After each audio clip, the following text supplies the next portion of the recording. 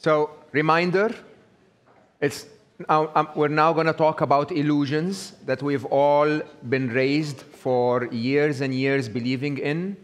It's sometimes hard to give some of those up. If you don't like what I'm saying, doze off, but for a minute, but don't let go. Okay? Some of it is going to be very controversial. Okay, that was my disclaimer. Oh, that's a bad start. Right. Illusions. What's going on? The modern world we live in forces us to handle it in ways that are not very natural. Remember, we were not made for this. Okay? We were made for the jungle and the cave. Okay? And in the jungle and the cave, you needed different skills. You needed different ways where you can survive, basically. Okay? And when you're navigating a world that you're not made for, you have to sort of make conversions, okay? So we learn to navigate this world in ways that is very, very different than how the world really is. I'll give you an example. The way we handle time, for example, is very, very different than the way we used to handle time in the cave years. Time wasn't that important for the hunter. The hunter would sit there for hours, no problem whatsoever. He would wait for the prey, and when the prey is there, that's the time where he takes prompt action, okay? To navigate this world, we've become really, really good at it, okay? We've become good at it because we found skills that allows us to handle the steady state of the world we live in. The problem is, the world is not always in steady state. When you go off steady state, things go really berserk. So I liken this to the example of being in a racetrack, okay? So imagine any one of us can take any car and go around a leisurely drive around a racetrack, right? You go, you're on the first gear, you're okay, a little bit more, right? And you have the skills to handle the car within the racetrack. But if suddenly this racetrack is full of crazy drivers, and everyone is really zooming around you, and you have to make it to the finish line, otherwise you'll be crushed, okay? Your skills, without really understanding the G-forces on the car and how to oversteer and understeer and how to skid a little, you will not be able to survive that racetrack. You will do really, really badly when things go out of the ordinary, okay?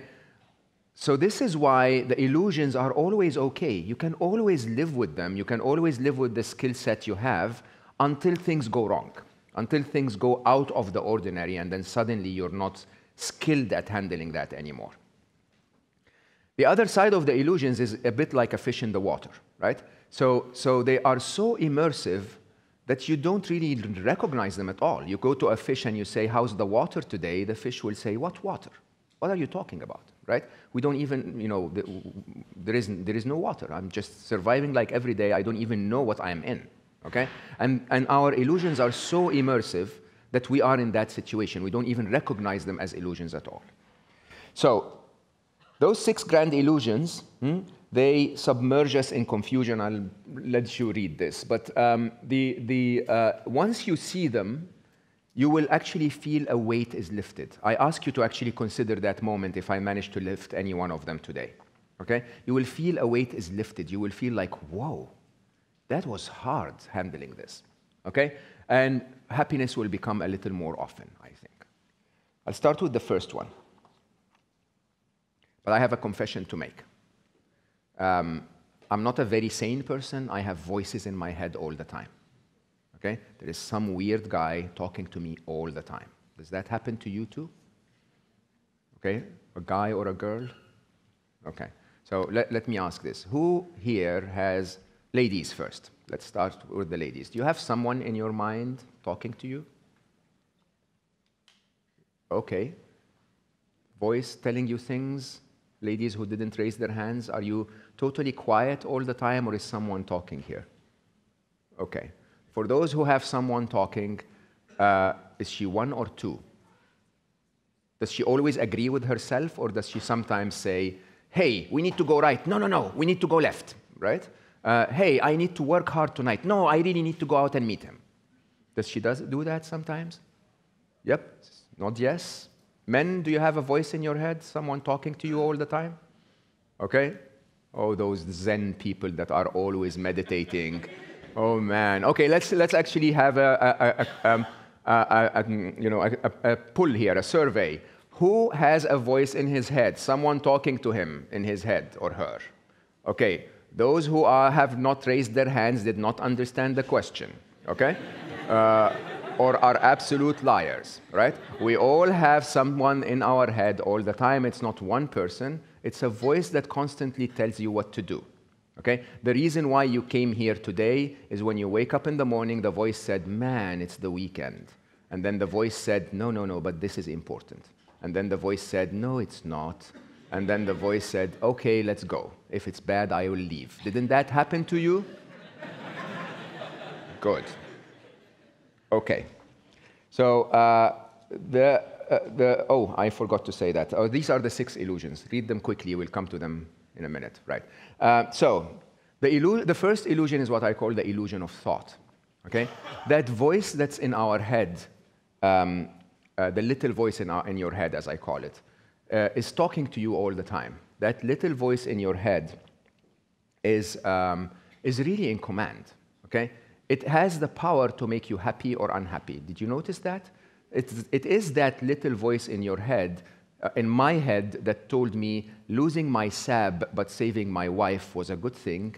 That same little voice could have said, saving my wife but losing my SAB is not as great, right? It's the same voice. If the voice had said, this is a horrible day, I loved that car, I don't care if my wife is safe, I would have ended up being very unhappy.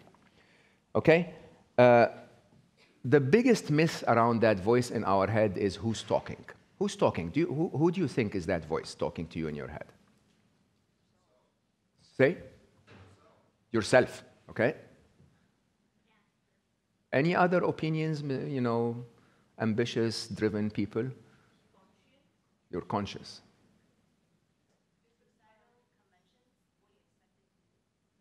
Societal conventions and what you're expecting to do. That's why this is what some of the tone it uses. But who is talking? No one is a very interesting one. No one's talking. Okay. Your expectations is what it says, but who is talking? Your inner critic. That's a good name for it. There are other names, by the way. Religions will call it the companion, and in cartoons they have it as that angel and and devil, one talking in one ear and the other is talking to the other. Eckhart Tolle, which I think the world of calls it the thinker. We had a hand at the end. Who's talking? Your mind. What is your mind? What's a mind? A thinker. Okay. You can go a step further than that. Okay, so I'm going to make the biggest claim that you're going to reject today. The West believes, I think, therefore I am. The voice in my head is myself. This is me. Okay? I am talking to me. What if I told you it wasn't you? Okay, you're first going to frown on me, and then we're going to talk about it. Okay? There are 2 ways we can go through this. I'll go through the more controversial way first, and then through the more scientific way second. Okay? For you to understand if something is you or not, there are 2 tests you should take. One is what I call the test of perception, and the other is the test of permanence. Okay? The test of perception is, if I can see the lovely lady sitting in front of me, then she is not me. Okay? If I can observe something, then by definition, the object-subject relationship means that that thing is not me. I am not, this Mac, and I am not the camera. Does that make sense to you? Okay? If you can observe something, perception by definition means that what you observe is not you. Okay? Now, you can observe that voice. If it was you, why is it talking to you? You ever thought of that? Permanence is a more interesting one, because sometimes that voice stops. What does that mean? When the voice stops, you cease to exist? No, the voice just stops talking. okay? And you continue to be the same. Do coma patients cease to exist? If you get that few moments of silence during meditation where your brain goes zee, do you cease to exist? Perception and permanence are tests we're going to use quite often, okay? Because truly the real question is, so there is a voice, I notice it, it's talking to me like a radio, but the radio is not me, and the radio host is not me. The reason it's talking to me is it's because it's trying to grab my attention. That's the philosophical side of this. And I know we're a very driven scientific community, so we don't believe in that stuff. So let's believe in the real thing, okay? Science basically says, back in the 1930s, they realized that when you have internal speech, there are movements in this. I don't know what's the English word of this. Say again? Whatever, voice box, right? You get movements here, very tiny movements associated with the inner voice, okay? In a way that suggests that your inner voice truly is an internalization of your vocal speech, okay? As young children, when we start to learn to speak, we start to speak and speak and speak, and like you go, hey, car, mommy, aeroplane, mommy, toy, mommy, right?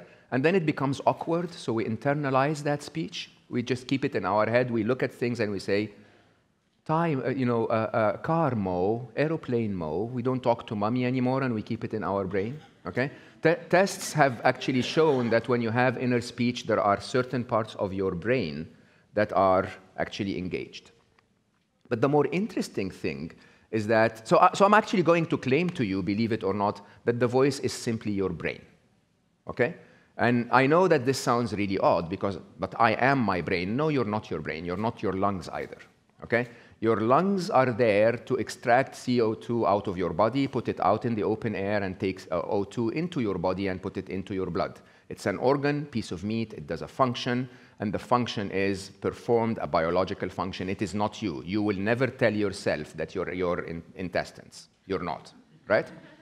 Bad function. Now, your brain is there to give you ideas. It's a bit of a difficult function to understand because it doesn't have a physical, biological character to it. But what it does there, it is basically a generator of thought. It interprets all of your senses into thoughts and gives them to you in your, for you to consider, really. Okay? It's like, okay, car coming at very fast speed. If I cross the road now, by the way, I've seen someone being squished. Hey, let's not cross the road. Okay? And the decision, by the way, for you to cross the road or not is still up to you. Your brain can give you those things, and you could be suicidal today, and so you step in front of the car, right? Now, there has been studies that break a brain process down into 3 types of thought, okay?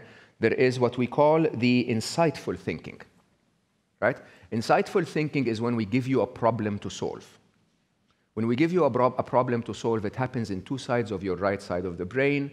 Part of it happens here in the back where the problem solving actually takes place. And then up to 8 seconds before you actually realize what the answer is, another part of your brain at the front of your right side lights up, okay? And that's when you really know the answer. So it's, it solves the problem in batch and then gives you the answer up to 8 seconds later. But it happens on the right side of the brain. That study was done by MIT. There was another study done by the University of Toronto that is really eye-opening. So they got 2 groups of test participants, and they had them had one group practice meditation for 8 weeks. So they were a lot more present. They were in what we call the experiential thinking stage. So they were looking at the world as it is and experiencing it, okay? Not judging it, not going through incessant thought of assessing it, okay? And they found that the process happened again on the right side of the brain, on the front side, and on the insula.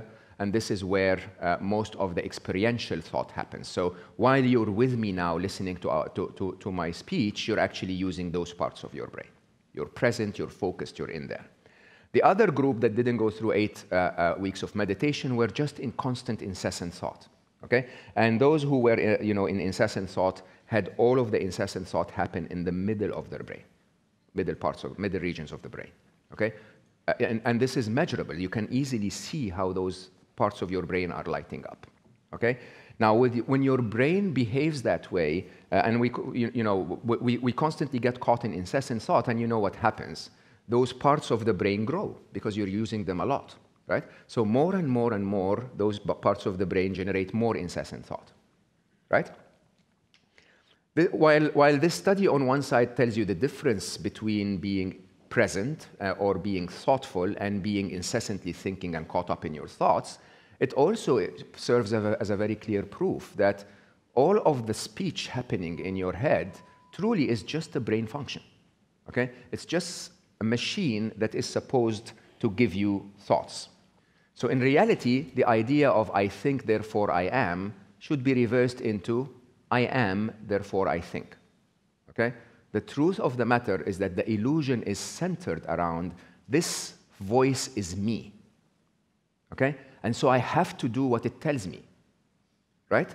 But that's absolutely not true. And that's the biggest reason for unhappiness that has ever faced mankind. That this voice is me, this voice is telling me that I am a bad person, then I need to feel guilty. I mean, I don't pick on ladies, but ladies are very good sometimes with that. You would be gorgeous. You look in the mirror and there is this little dot here, okay? And then your brain will say, you're ugly. Why? Because it sees that one dot and it produces a thought, okay? And the thought, actually, I'll tell you in a minute why it happens that way. The thought is just simply saying, hey, by the way, did you notice that dot? Really, this was supposed to be the thought, but it delivers it in a way. And because you believe that this voice is you relate so strongly to that thought. Okay? As a matter of fact, it shouldn't be I am, therefore I think. It should be I am, therefore my brain thinks. Okay? Silence. What does that mean? Shout now or forever hold your peace. Does this make sense to you? Good. If this makes sense to you, your life has forever changed. Okay? Because you know what? That's what we engineers do. That's what we professionals do. Okay? We tell our brains what to do. And I'll tell you a lot of ways you can do that. Now, if you think a naughty thought, does that make you a naughty person? I see heads shaking that way. Right? However, if the voice is you, and the voice thinks a naughty thought, you would say, I am naughty, because I'm thinking a naughty thought. That's absolutely not true. If you think a naughty thought, you're simply being presented a thought that is one of a million thoughts that can happen today, okay, which your brain as a biological organ has a duty of offering you, okay? I can either do this, go left and be a nice person, or I can go right and be a little naughty. These are just thoughts for you, Mr. Human, to explore. My job as a brain is to offer you those thoughts. Once you disconnect between you and your brain and really view your brain just like your foot, it's there for a function, your life will never be the same. Why does it think? I think if you understand this, a lot of things will be different. Okay? Why does your brain think? Why is it narrating the world around you so much? Why does it never stop? What's the job description? What is this organ there for? We know that your heart is there to pump blood around your body. Right? That's a very clear job description. Is that clear? What's the job description of your brain? Shout one out. To analyze things? Problem solving. I want the core mission. To what? I'm sorry, I couldn't hear. To think. Okay. That was easy. I could have guessed that. To help you survive. That's the function. Okay? So your brain is there to help you survive. Right? The only function that we had this machine for, as I said, is to coordinate all of those sensory perceptions and make you take decisions that ensures your survival. Okay? In the jungle, it's actually very simple decisions. Hey, Mo, there is a tiger on the left. We need to run. Okay? Simple. You go like, yeah, run. It tells your feet, your legs, your muscles, you're running. Okay? Simple as that, right? In the modern world, survival is very different. So what do? We go into the little dot on our forehead, and we go into, oh, but he told me this. Oh, but she told me that. Oh, but the job is not going to be perfect. Oh, but the proposal is not amazing. Okay? And you go through all of that incessant thought all the time. I'll come back to the job description in depth later, but just keep that in mind for a few minutes. Now, actually, this concept is going to end now, because if you're convinced, then all we really need to do is to understand how do you stop that thing from thinking bad thoughts. Okay? And I'm going to ask you to consider 4 techniques. And that would probably be the fastest time I've ever covered this. One of them is what I call OD. No, not overdose. Which is basically observe the dialogue. Okay? What does that mean? You have that machine in your head talking to you all the time. We've established that this machine is not you. Okay? So, first thing you want to do is observe it. And I'm going to ask you to do that for the coming few days. Right? Every time it talks to you, say, oh, okay, it's you, brain. I see what you're doing here. You're giving me a thought to consider. Oh, thank you for the thought. Now go fly a kite. Okay? I just want you to let go of that thought. Give me another one. Right? So meditation actually tells you to do that. Just want you to observe the thoughts as they come along. And just observe the dialogue. And it will be a lot of fun, by the way. When you're stuck in a commute from now on, it will be a ton of fun. Because you sit there, you have your own little movie in your head. You know, someone's talking all the time, and you're like, yeah, entertaining. Like you're sitting in the cinema, right? When you sit in the cinema, I always use the example of Seinfeld. You guys are very young, so anyone knows Seinfeld? Oh, great audience, right? So Seinfeld was our top comedy show of my lifetime. And so basically, it was a show about nothing, okay? The whole idea was that the show was about nothing. So George would say something, and then, you know, Jerry would answer with something, and, you know, Kramer would walk in and say something, and you don't interfere. You don't tell Kramer, hey, no, this is not what you're supposed to say. You don't engage in the dialogue. You just watch the dialogue, right? And you're entertained by it. Do that on every commute from now on. Just observe what's going on in your brain. My only ask of you is every time it tells you a thought, or a bad thought specifically, just say, okay, I observe what you're doing here. I know you're not me. You're just my brain. Okay? The second one is OD squared. Okay?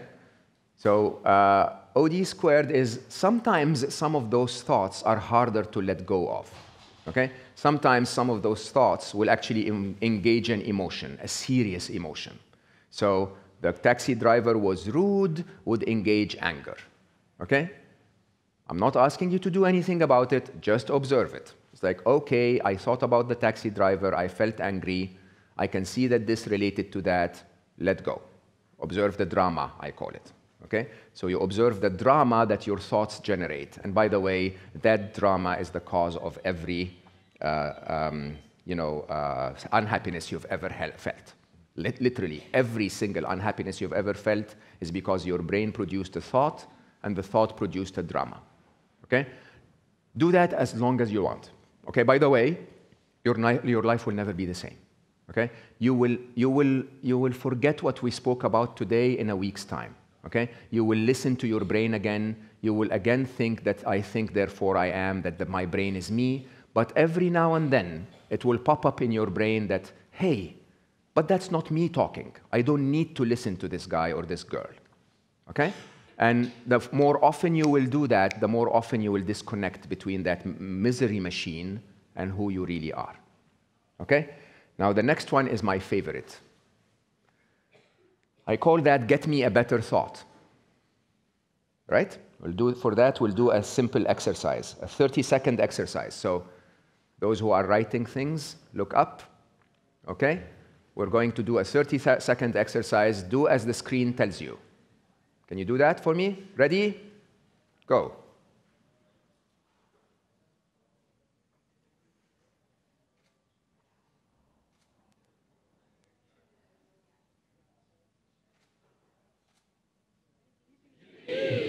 Good.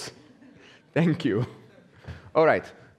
What did you do here? You told your brain exactly what to do. Did it say no? Okay. Well, you know, I saw one person here when we said look up, look here first. He spoke to the person next to him. Very stubborn brain. Okay. But yeah, if he had made up his mind, he would have actually looked up here, right? But you see, you can tell your brain what to do. This is not science. Is that clear? So if you can tell your brain what to do, if you can tell your brain what to think of, you can always tell your brain to, so of course, so now you know who's the boss, right? Who's the boss? You or your brain, by the way. Who's the boss? You are the boss. You tell your brain to do things and your brain does them. So if that's the case, you should tell your brain to get you a better thought. Now, there is a simple truth to everything we ever deal with, that half of it is full and half of it is empty. Nothing is all good and nothing is all bad. Okay? You can sit in this room and say, chairs are too close together. I hate my life. Okay? That's half of the truth. Okay? The other half of the truth is bald guy entertaining. Other half of the truth, right? You can focus on this or you can focus on that. You understand this? Now, get me a better thought is simply to tell your brain to find the full half of the glass. Every glass is half full. Okay? Just constantly tell your brain, get me a better thought. Right? So my brain will tell me, look, your work is ugly, people are not moving as fast as we want them to, and I would say, get me a better thought. I don't like this. Right? And it would say, the commute is too far. Hey, I said a better thought. And if you insist, your brain will start to say, yeah, but the people you're dealing with are super cool. And by the way, but some of them are, awkward. No, I said a better thought. And if you keep telling your brain, it will actually get you a better thought. Okay? I don't want to spend time for you to do that now, but please, after you learn to observe the dialogue and observe the drama, learn to interrupt the dialogue and drama by simply saying, I don't like this thought, get me a better thought. Simple, very doable, will change your life. The one I prefer even more, so when you tell your brain to get you a better thought, you're really telling your brain to go out there and continue to think, but think in the positive. Okay? My absolute favorite is to tell your brain to completely shut up. So I attended a training session by the author of Life DIY, Do It Yourself, who is a personal trainer, trains very famous athletes. And one of his athletes basically was talking about how he has that duck quacking in his head all the time, that his brain is like literally quacking all the time, okay? And so his advice to his person he was training was shut the duck up, right? If you shut the duck up, you will perform, right? Now that is actually quite difficult. That's a very difficult thing to ask you, to try and find ways where you completely stop thinking. But there is a technique. Okay? I'm going to ask you now to count the stars that appear on the screen while you read the letters of the sentence backwards. This is a difficult task. I'm going to ask you to count the stars that appear on the screen while you read the letters backwards. So you'll go S, D, R, A, W, K, and so on, right? But you're going to have to do that out loud. Ready? Count.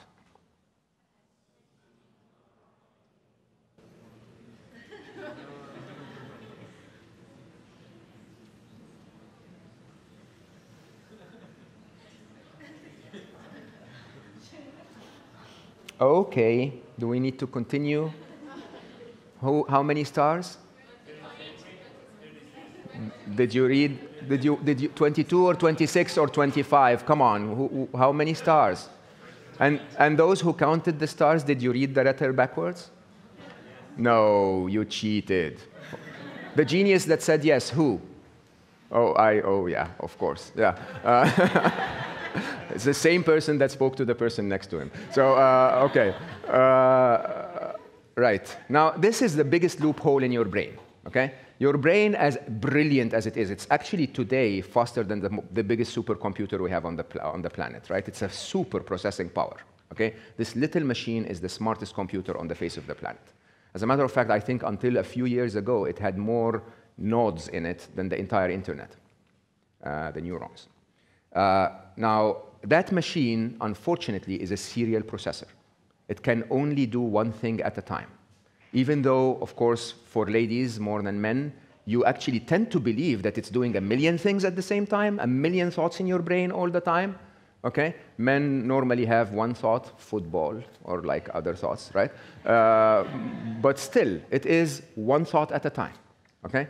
As you switch between all of those thoughts, you're literally switching between them. You're focusing on one, then letting it go, then focusing on the next, then letting it go, and so on. It's a serial processor, okay? So if you want to shut it up, you just give it one thing that is harmless to think about, okay? And what I normally do is I would ask you to look at the, okay, let's start to observe things.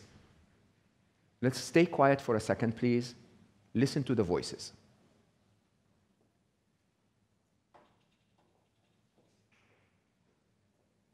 Did you hear that? Okay. Now, let's focus on the, can you look at the brick wall there? Start to recognize the patterns of every brick.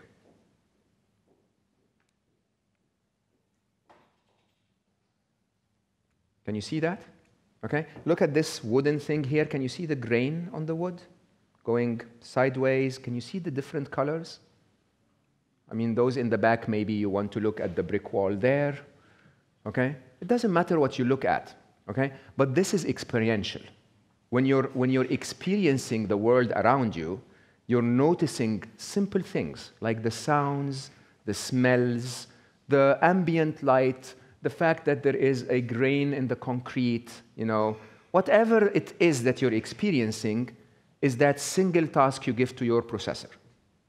Once you give your processor, by the way, I should have asked you, when I asked you to observe the, the grain or to listen to the voices, were you thinking about anything? When you paid attention truly to listen to the voices, your brain went total silence, okay? Now, this is what they call meditation. But I actually don't believe that meditation should be in the meditation room. You shouldn't wait until 7 p.m., then drive for half an hour, then go to your yoga class, and then meditate for 2.5, for 25 minutes. And then after 25 minutes, you end up going out of the class totally in incessant thought again. Okay? So you can switch it off for 25 minutes. Meditation as a practice should teach you to be able to do this all the time. This is a lifestyle. Okay? And a lifestyle that basically allows you to shut the duck up. Like seriously, you're too noisy here. I don't want all of those thoughts. Okay? As a confident manager, sometimes people come into my room and I say, that's it. I don't want to see your slides. I've made up my mind. I don't want this noise. Okay? Now that you're the boss, your brain keeps talking as long as you let it talk. Sometimes it's like, you know what? I just don't want this. Look at a rose, look at the grain of wood, look at anything around you, look for the smells. The smells drive me crazy because then you start to get the coffee that is in the distance, you get that woohoo, lovely perfume passing by. It's really, really an interesting experience. And once you do that, it shuts up completely. Okay? I know this was a very quick concept. I will tell you in one word that this will change your life. Right? The voice in your head is not you. Don't let it ever come and lead you again, okay? So shut it up, and these are my 4 techniques. So if you're not your brain, that's a very big hole in our belief. Any questions, by the way? Any comments? Yes? So you tell the brain to do things, and if you don't use brain to do that, where you generate the idea to tell your brain to do that? That's a very interesting question. So if you're telling your brain to do things, where do you generate the ideas to do that? I don't know the answer to that, okay? I simply think that there is a way for you to communicate with that machine And when you communicate with that machine, unfortunately, because we're coming to that in a minute, because we're physical machines, this machine is a physical machine, you have to communicate with it in the physical. So you use physical commands to execute on the physical machine. But, and those happen in your brain, okay? Your brain is the way that we, the real we, communicate to this avatar. So that means part of your brain tells the other part of the brain, don't generate this stupid idea. Not really. I think that's your brain is functioning, and then you say stop. Who's you? We'll come to that in a minute. Is that perhaps the mind telling the brain? I don't know what the mind is. The mind is a brand name that I don't understand. Okay. Maybe didn't answer your question. That's why we're going to have a lot of interesting conversations today.